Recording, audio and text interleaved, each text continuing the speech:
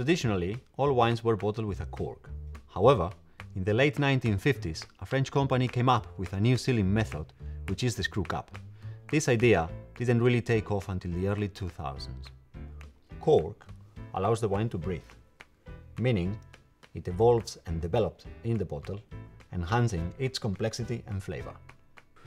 The screw top is airtight and there is no contact with oxygen, so the purity of fruit and delicate flavors remains intact as intended.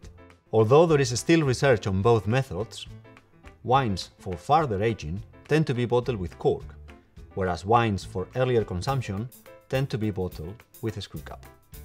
Although screw caps are easy to open, personally I must say I enjoy the ritual of opening a bottle of wine and the sound of the cork popping out.